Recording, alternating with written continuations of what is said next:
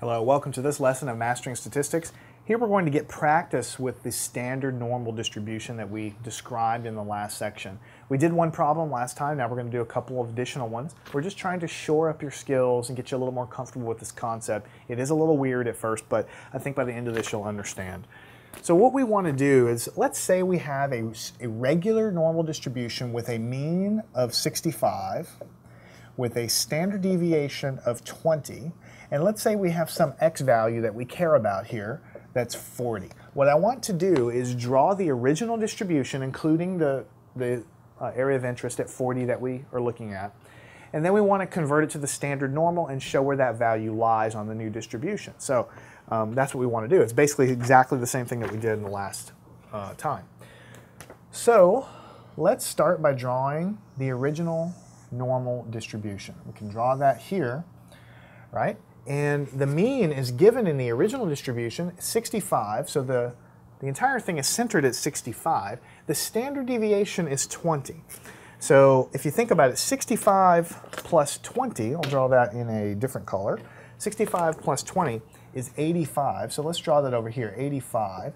And 65 minus 20 is 45, so I'll symmetrically draw that over here. So the standard deviation is there, and so if I draw this curve, or if I draw this normal distribution, it should look something like this. That's not exactly symmetrical. I know my artwork is not perfect, but see, what I'm trying to do is I'm trying to draw the standard deviation right at the inflection point. I'm trying to draw this standard deviation at this inflection point, even though it's not perfect. I could have curved this one down a little bit better. But you get the idea. For the purpose of what we're doing, this is fine. This is the original distribution, standard deviation of 20.